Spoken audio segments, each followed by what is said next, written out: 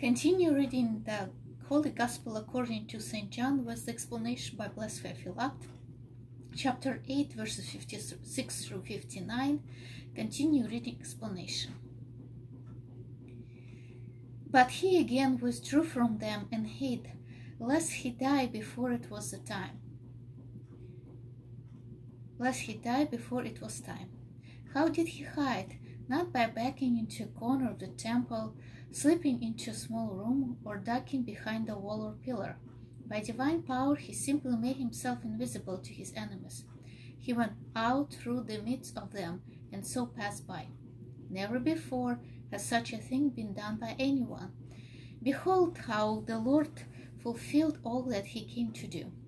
He instructed the Jews thoroughly concerning himself and the Father. He revealed his true excellence and freedom from sin, and explained that the only shameful servitude is that of sin. He omitted nothing that was needful for the Jews' enlightenment. For this the Jews stoned him. Finally he left them, since they refused all correction.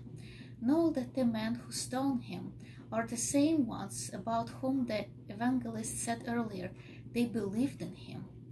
It turns out that their faith was not true, but only a fleeting, lukewarm sympathy for Christ's teaching.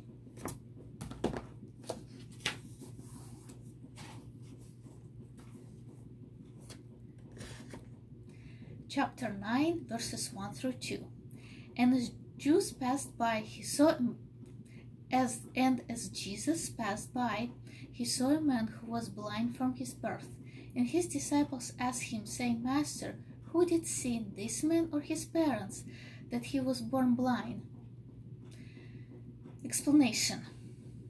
The Lord leaves the temple in order to dampen the anger of the Jews a little, and turns to the healing of the blind man.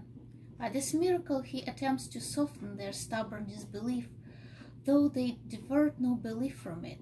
At the same time he shows them that he did not speak idly or boastfully when he said, Before Abraham was, I am. Behold this miracle, the like of which has never been seen. Others have restored the sight of blind men, but never of man born blind.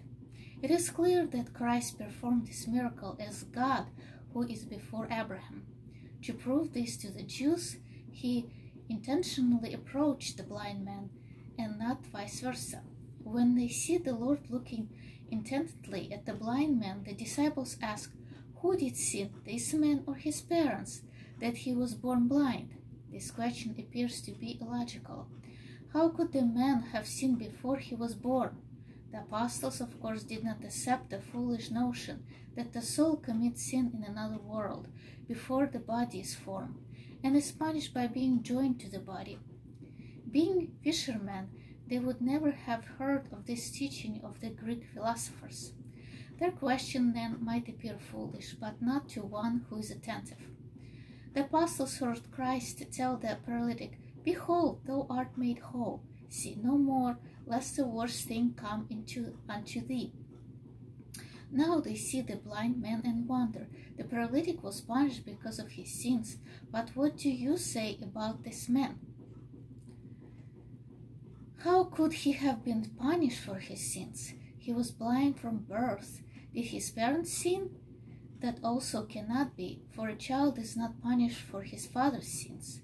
Thus their question was an expression of perplexity, which the Lord replies by explaining, Neither hath this man sinned.